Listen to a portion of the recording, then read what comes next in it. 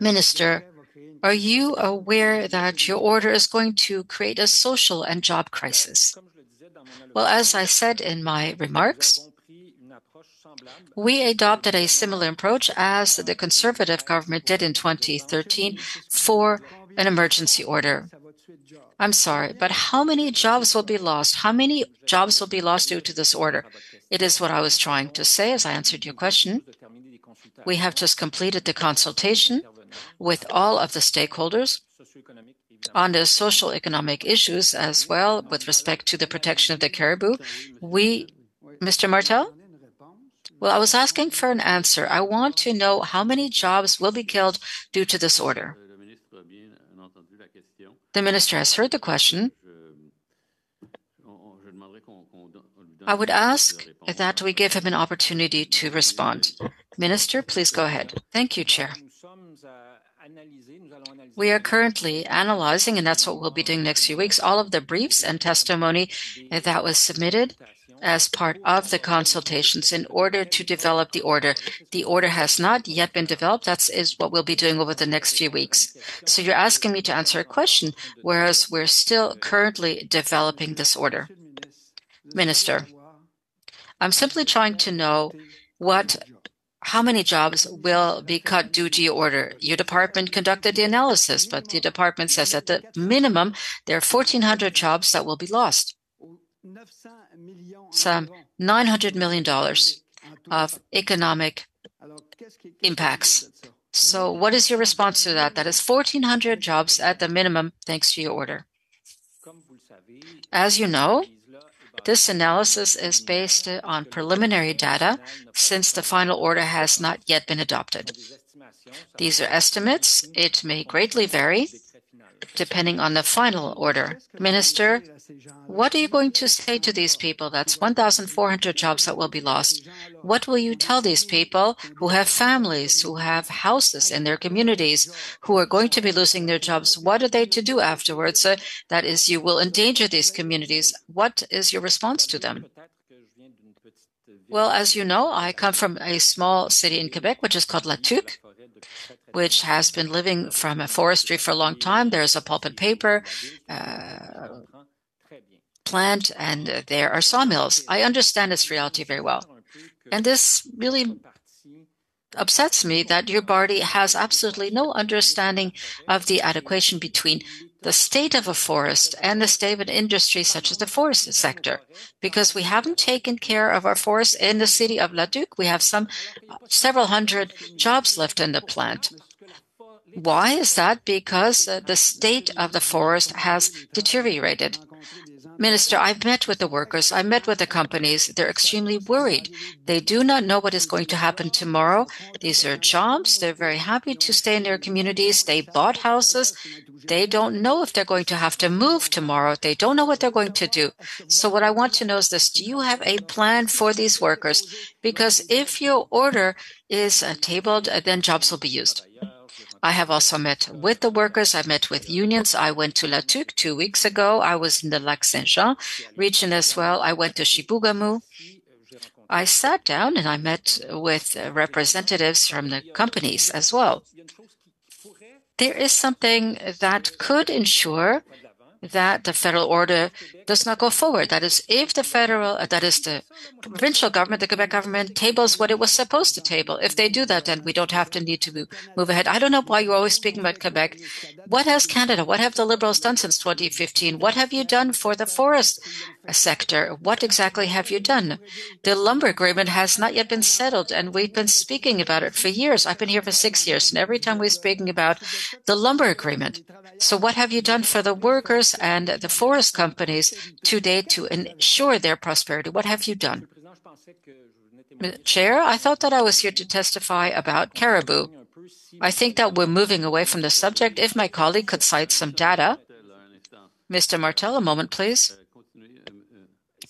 Please continue. If Mr. Martel would like to obtain further information as to what other departments have done for the forest sector, we can certainly provide that information to the committee. I'm Minister of the Environment. I'm not Minister of Economic Development. Yes, there has been research conducted in my own writing on the forest sector and the new forest products available. They recently received a subsidy. But Mr. Martel, please go ahead. So there will be a serious impact that will derive from your order. The workers are worried. What are you going to tell to Eric, Jean-Marc, to Mathieu, and the Girard, Tremblay families who work in the forest sector? What are you going to say to them if they lose their jobs due to your order? What are you going to say to them? You no doubt know that all of the experts, the unions, indigenous communities, and environmentalists, the workers say that the very future of their sector is tied to the health of the forest. The Conservative Party does not seem to grasp that. All other stakeholders understand that. You cannot have a sustainable forest sector if the state of our forest continues to deteriorate. You're the only ones who don't understand this. Well, what are you going to do with these 1,400 jobs that will be lost at the very minimum? What will you do with these people? Are human beings taken into account in this? What do you do to them? The mayor of the city, have you met with her, of the community, when she says that her village will no doubt become a ghost town? What are you going to say to her?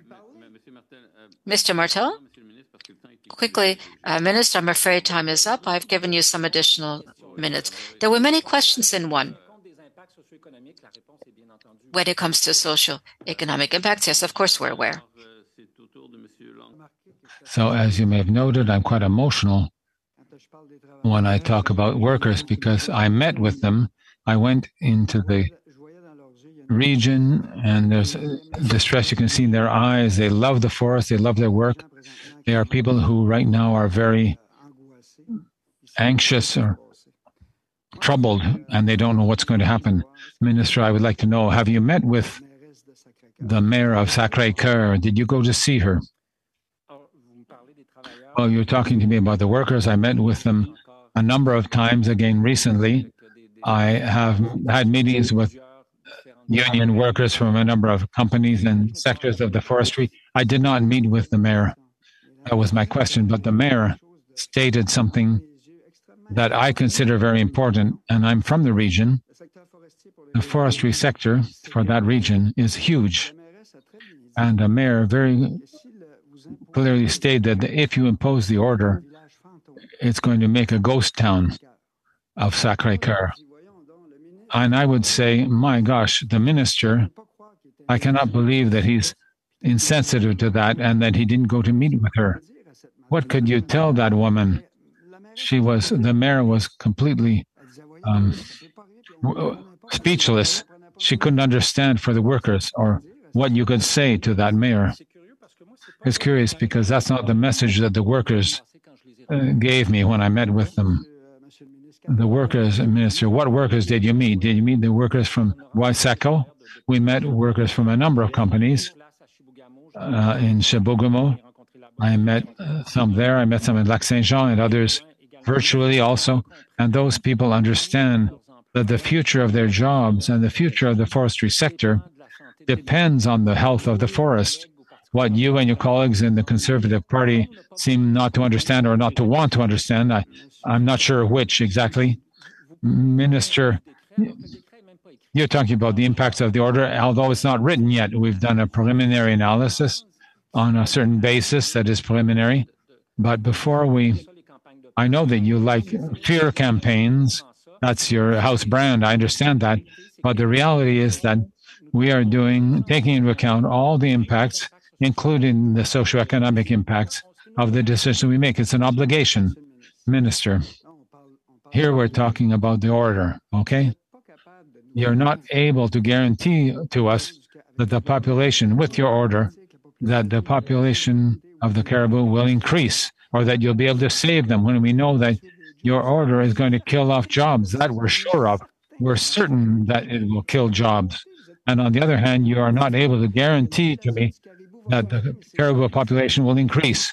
But to me, it's senseless. It doesn't make sense. Those people who you said that bought homes, that are going to lose their jobs, and they only do that, and those it's generation to generation. I said to myself, the minister cannot be insensitive to that. Of course not. What I'm really surprised by is that you and your party, whether it's on the issue of caribou and conservation and the impact on with plastic pollution and climate change, you play the ostrich. So you say you have no solutions. Let's sacrifice the caribou. You have the condition that forests can go down. We don't care. Mr. Guilbeault, that's not true. And before I pass on the microphone, you cannot guarantee then that if you impose your order that the caribou population will increase or that you'll save them. You cannot guarantee that. Are you able to guarantee that? I said earlier to your colleague that we were able in Canada to restore caribou populations by working together. We can do that, and we have done it in the past in the country. I'll pass on the microphone. Thank you. Thank you. Sorry. Minister Guilbeault, in your opening remarks, you mentioned the carbon tax. Will you remove the carbon tax from home heating for all Canadians this winter?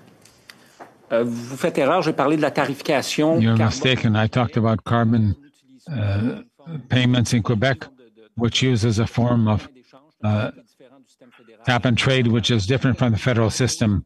I was talking about the provincial system. I can certainly reread the passage.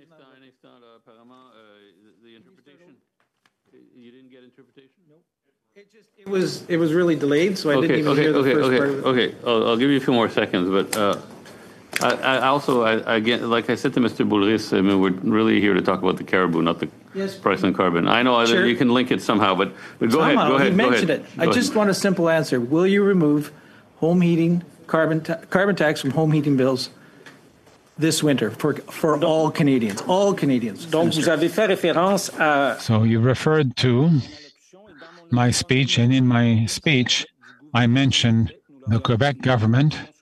We often congratulate them for their environmental leadership, including the carbon fees, but we're talking about the Quebec government's cap and trade system that is completely different from what is done elsewhere in the country.